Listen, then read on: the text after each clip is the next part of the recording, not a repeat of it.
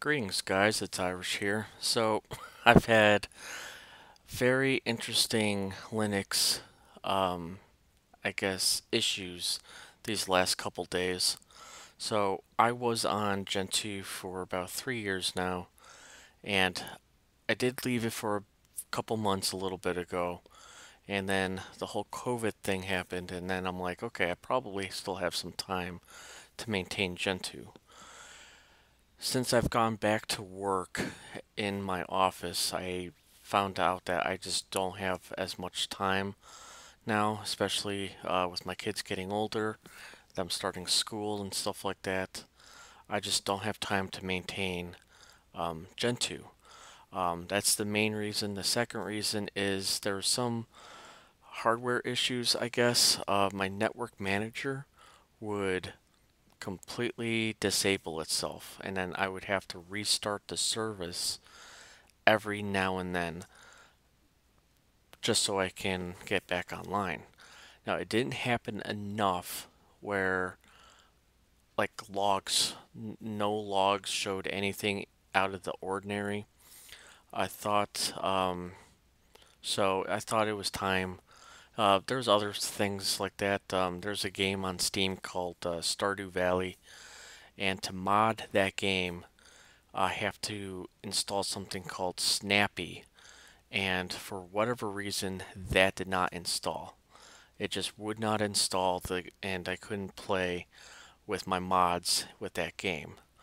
Um, so I had to move on. My I was planning on going to Slackware. So Slackware has been interesting me for at least 2 years now.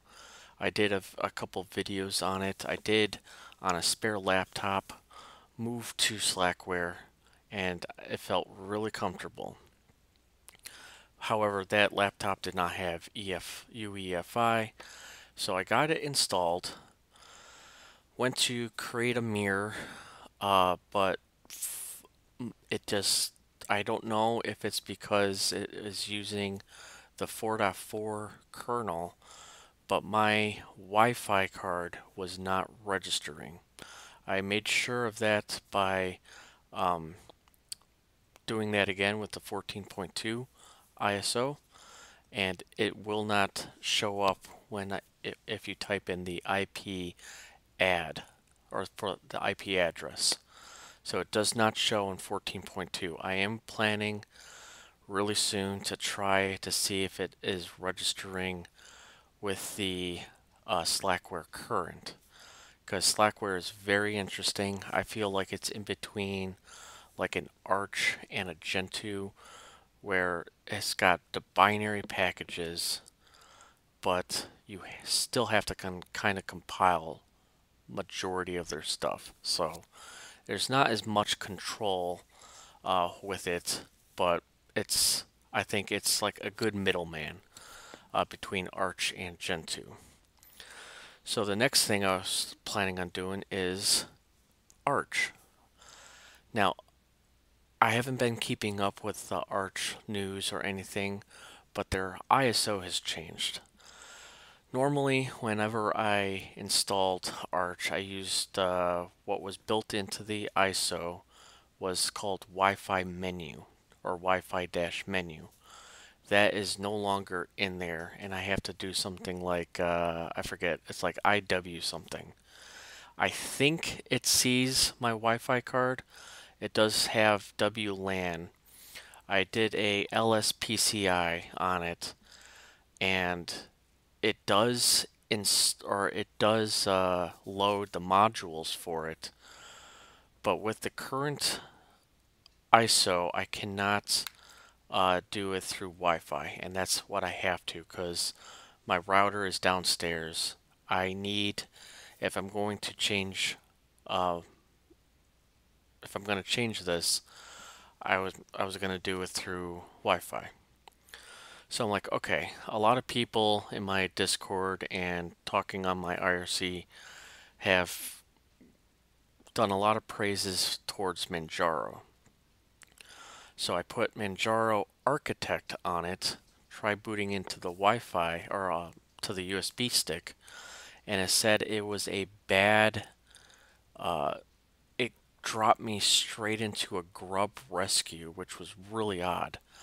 And I think I tried doing that with the Manjaro XFCE, like the default Manjaro ISO also. I'm going to try that again just to see.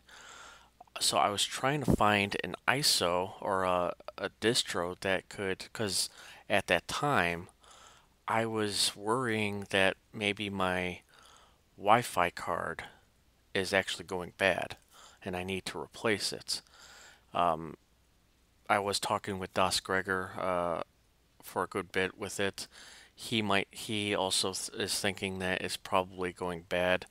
I've been on, well, Fedora, I was about to get to it, so for a couple days and the Wi-Fi has not gone out.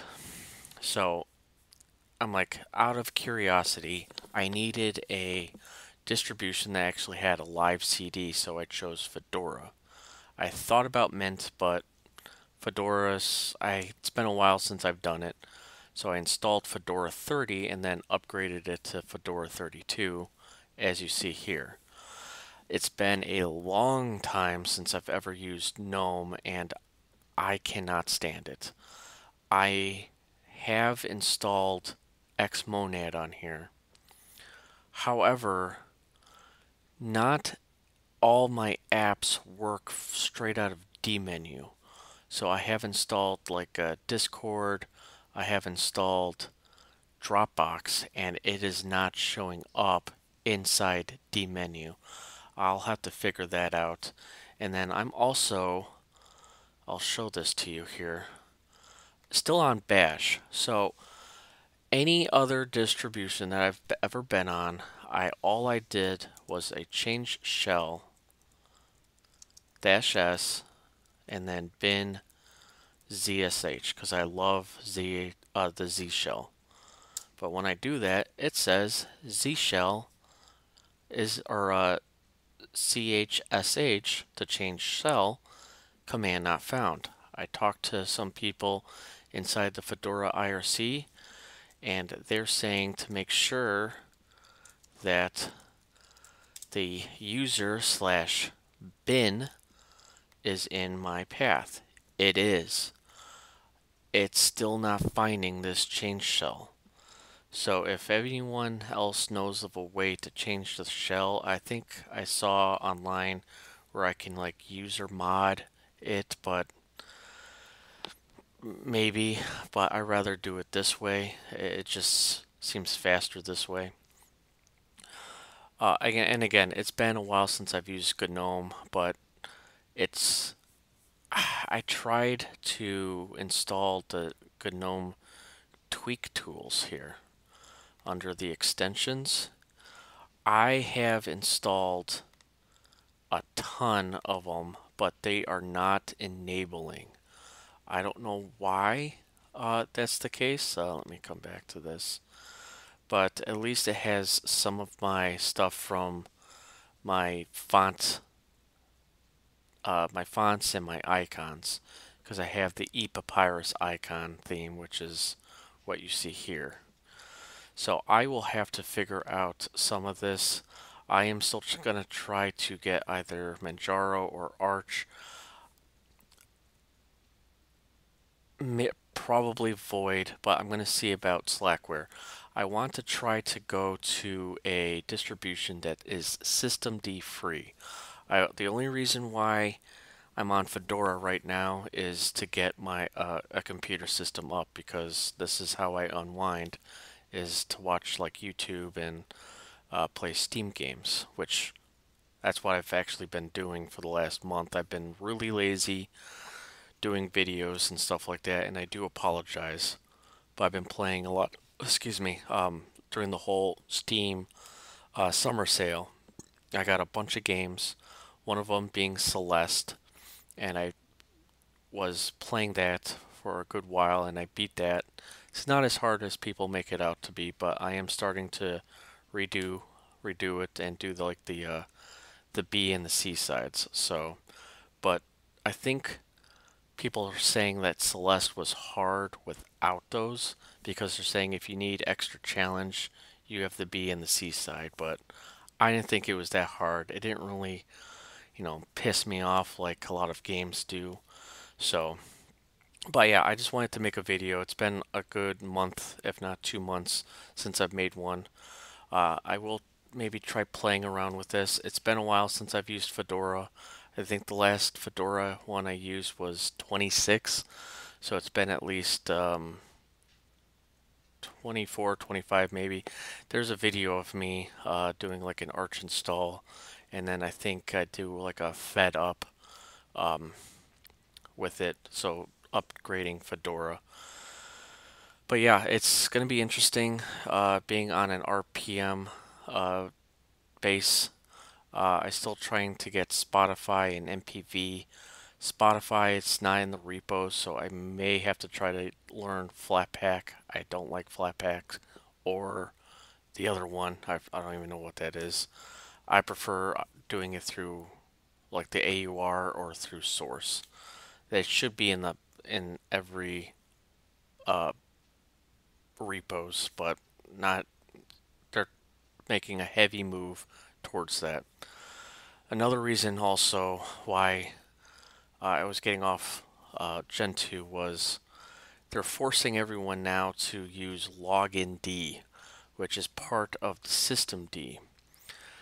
To me, and I feel like some others, I feel like they're slowly not giving us as much choice within inside the Linux ecosystem.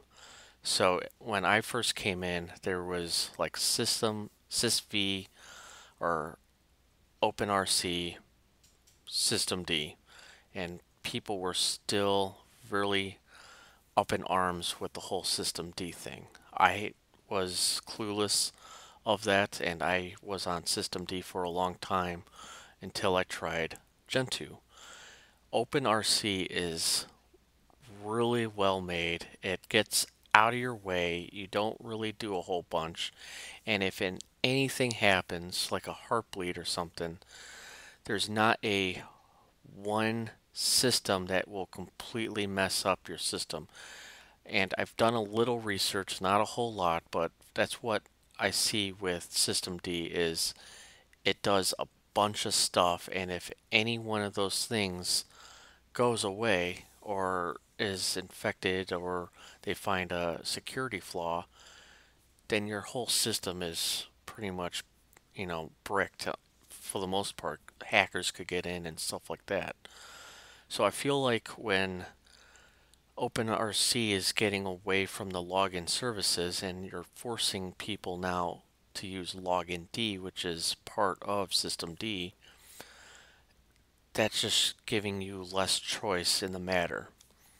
Again, I could be completely wrong in that assumption, but that's how I feel, and a couple other people that I've known, they share that kind of thing. So I'm gonna hold out as much as I can because I feel like if systemd is the one and truly own, you know, init system, then a lot of people might go to the BSDs.